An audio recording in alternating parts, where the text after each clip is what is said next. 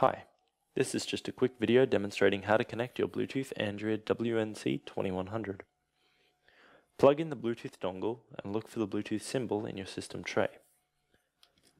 Sometimes it can appear under hidden icons. Click on the Bluetooth icon and click Add a Bluetooth device. Click the Add a Bluetooth or other device at the top and then select Bluetooth.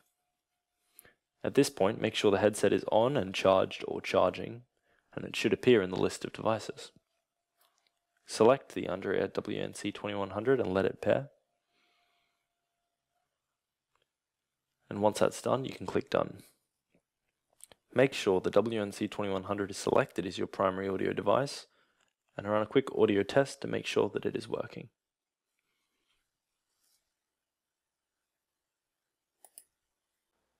For more information, visit our website at www.voicerecognition.com.au. Thank you for watching.